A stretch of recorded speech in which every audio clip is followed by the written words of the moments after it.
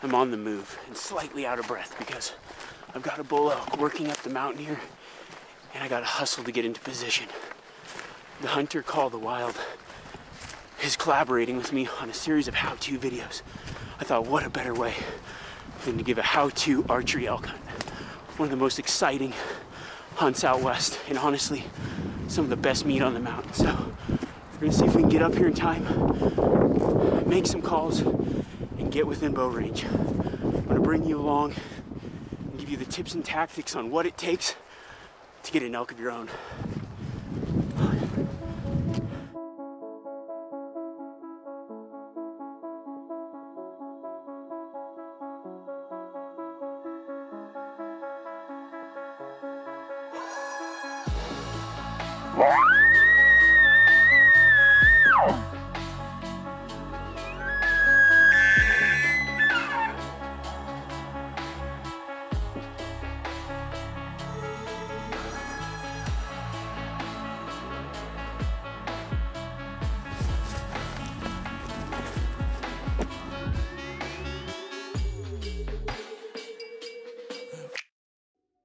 The Rocky Mountain elk are often seen as the epitome of Western big game hunting, embodying big mountains, wide open spaces, and a challenging but rewarding hunt.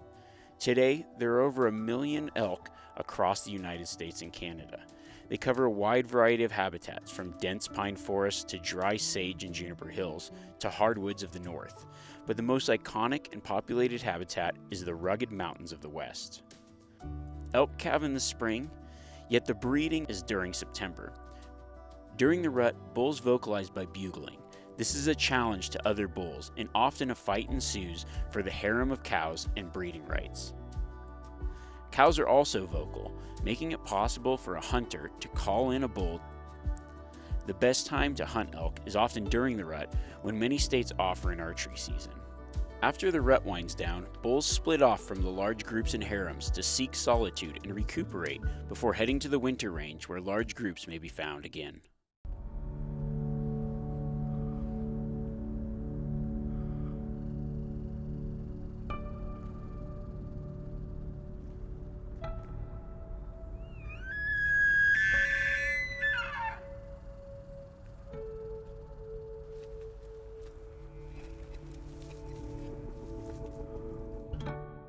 I've got an elk bugling below me. He's a little ways off, but it's just starting to get daylight. I heard him bugling in the dark. Now I'm gonna move in, try to get set up for the way he's going, try to call him in.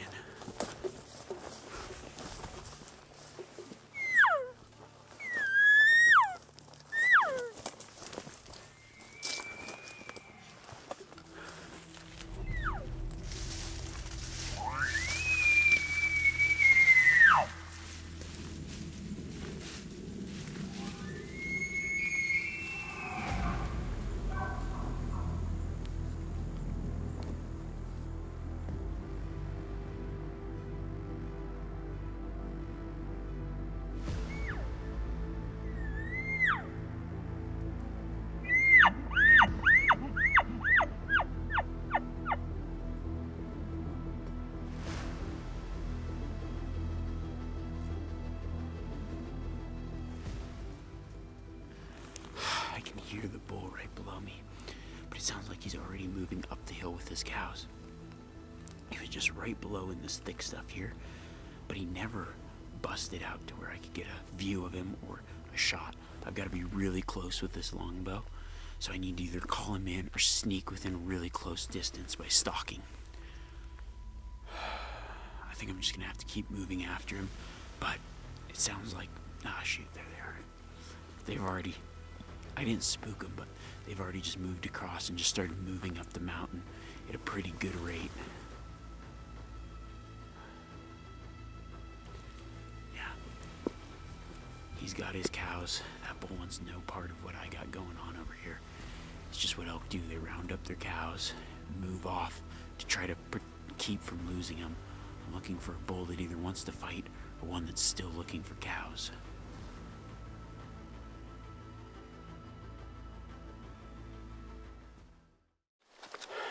Now I figure since I got a little bit of time right now, it's a little bit of a lull, we should go over some of the gear. This week I'm deciding to hunt with my longbow. It's the most primitive form of archery, but very, very cool to try to get as close as you can to an animal. You have to be in very close proximity.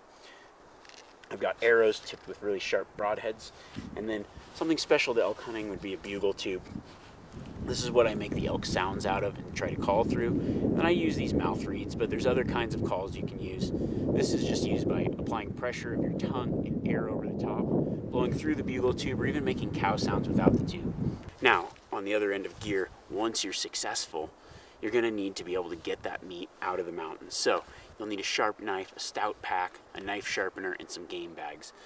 You got to get all the meat back to where you started, so that's a lot of physical work. You need the physical fitness and endurance to actually get in the mountains and get to the elk, but you also need that same or more energy to actually get the elk back to where your vehicle or camp is.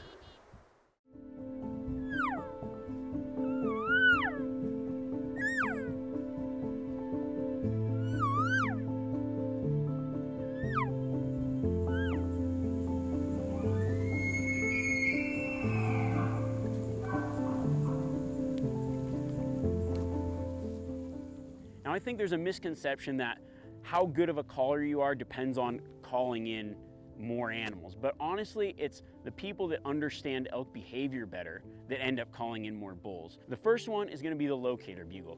It's just a single note, maybe 2 or 3 notes, but it's intended to be a long, drawn-out sound to identify where the elk are at.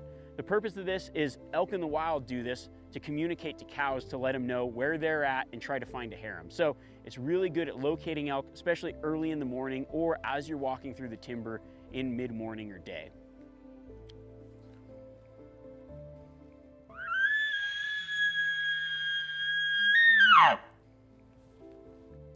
Just a long sound to draw and hopefully get a response out in the distance. There's a few scenarios where a cow call works really well at drawing a bull into your position. So the first is when I see a lone bull by itself. I do a call sequence that I like to call the cow party. So what I'm doing is I'm trying to make a harem of cows, or make it appear as there is a harem of cows, and call to that bull. What I like to do is I like to get in somewhere where he's headed or kind of cut him off, and then start this cow party where I'm just a call and response, cows talking amongst themselves. It works really good no matter the season. So from early pre-rut all the way through the rut. It also works really well on any age class of bulls. So younger bulls will be enticed, but also maybe a more mature bull will come in and check it out. And you don't have to worry about scaring off a bull that maybe just lost a fight. He's probably gonna come in quiet and check things out. So be ready and don't necessarily expect him to call back. Just get into position, set up, and throw out those cow calls. Create that cow party. So it sounds something like this. Just a lot of soft mews, mew, mew, mew, here, there, changing the direction and kind of changing the tone.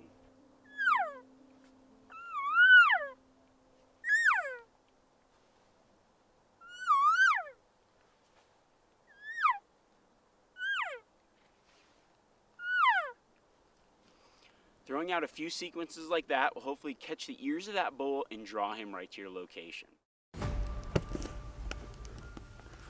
I got bulls all around me.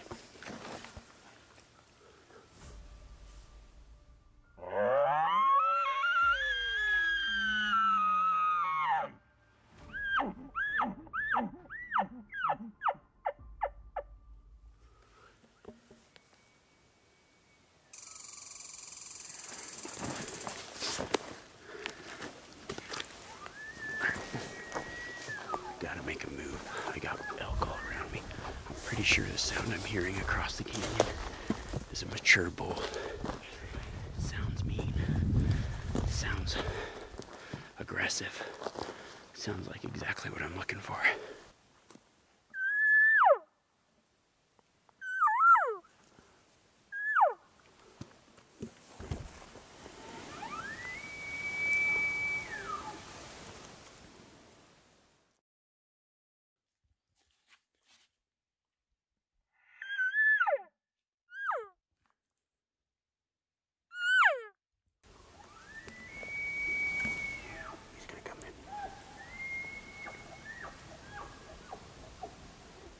as that other group doesn't draw his attention.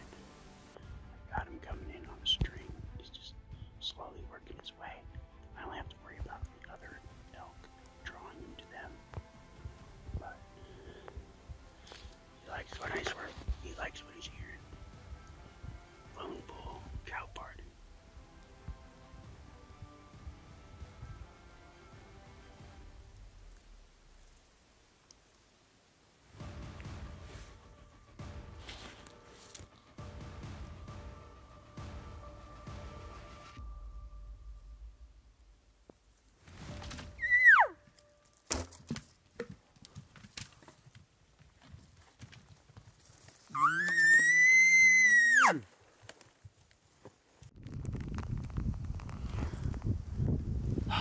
I gave it actually more time than I normally would because it was starting to rain and I definitely didn't want to bump him.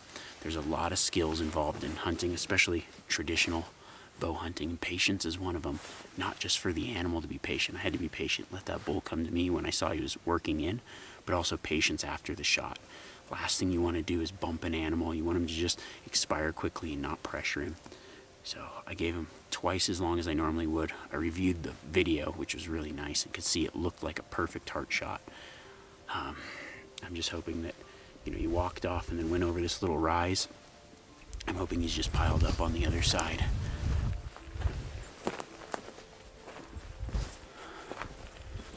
Let's see here. Oh man, right here's good blood. Look at this. Really good blood. It's thick. I think that's a hard shot. I've got that other bull screaming over here behind me still. Keep going.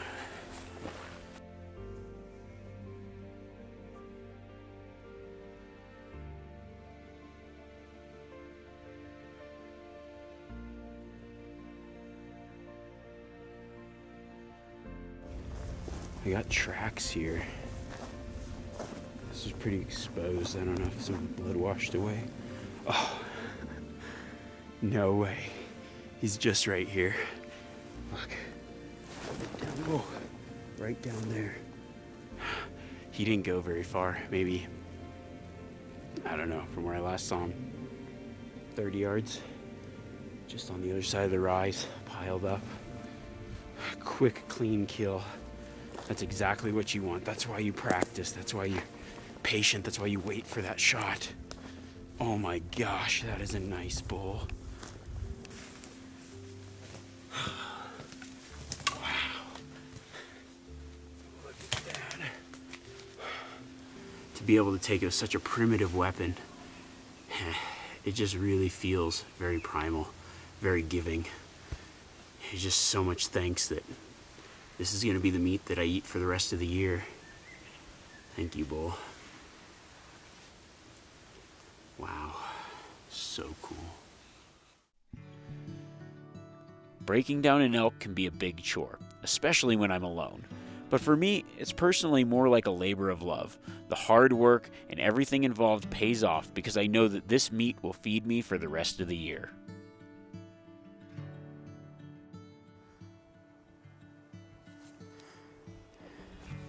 I've got the whole elk quartered up, so I've got it separated into different pieces in the game bags. I've had most of them hanging, but I just took them down because I'm trying to figure out how I'm going to fit it in my pack. I'm going to have to obviously take multiple trips, so we're going to take the first load out, find the best route, and then come back and take the rest of it. Might take me 2 or 3 trips, but I think I'll do it in 3 trips, save the back a little bit. It's not super far, about 1.5 miles or so. It's back-breaking work, but man, does it put a smile on my face. I've got a hind quarter and all the loose meat, so back strap, ribs, tenderloin, neck meat in this pack, and then I got 1 more hind quarter left to take out, and then I'll be home free. Man, that sun is shining. It feels good. It might be hard work, but it's so rewarding.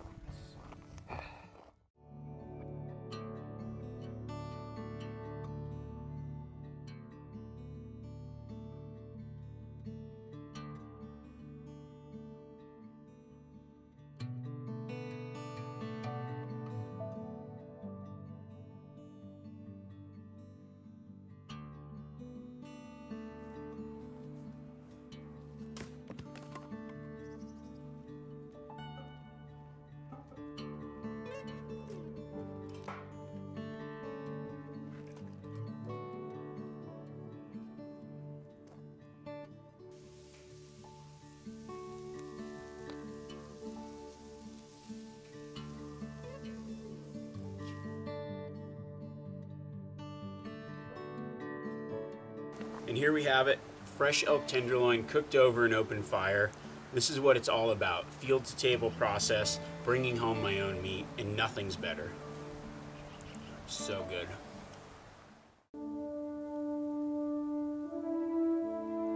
It's just really cool to be a part of this game. One thing that I'm really excited about is my new character in the Hunter Call of the Wild. So you can go on there and play the game as me. I don't know if it'll make you any better in the game, but I don't think it'll make you any worse.